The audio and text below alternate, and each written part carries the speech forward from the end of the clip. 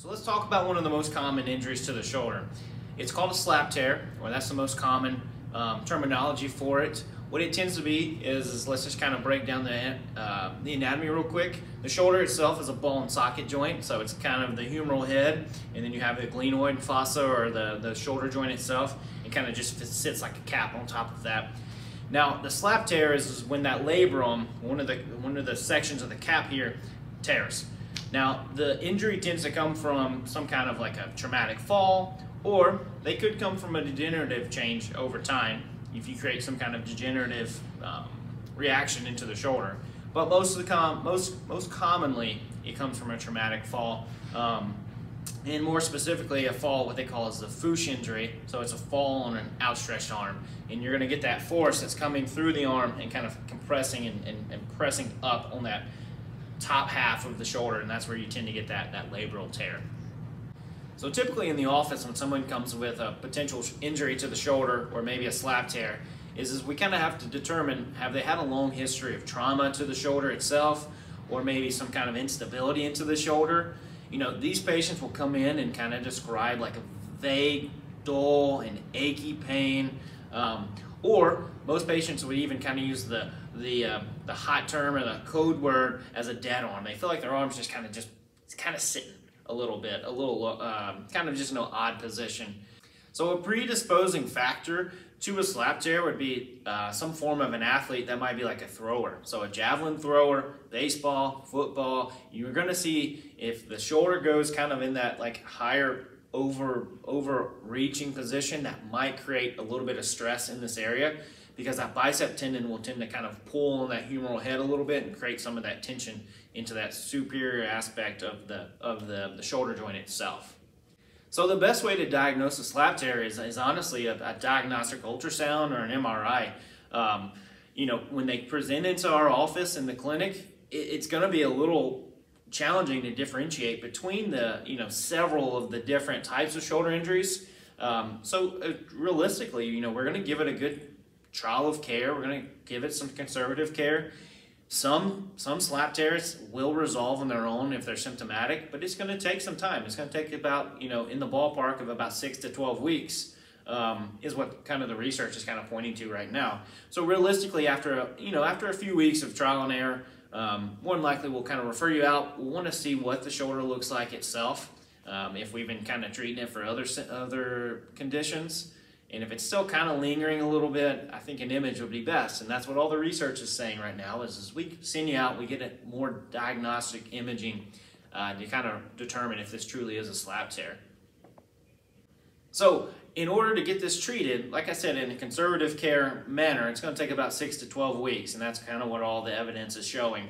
Now, that rehabilitation is going to show you, one, we got to make sure that the tissue around the area is moving freely like it should be, and it's not tight and stiff. We're going to have to teach you how to strengthen and stabilize that shoulder, so specifically the front side and the posterior aspect of the shoulder. We got to make sure we got that nice balance of the shoulder, because that's where we're going to start to see kind of the improvement, is when the shoulder starts to kind of stabilize and support itself, and you kind of you lose that instability of the shoulder and start to create that patterning.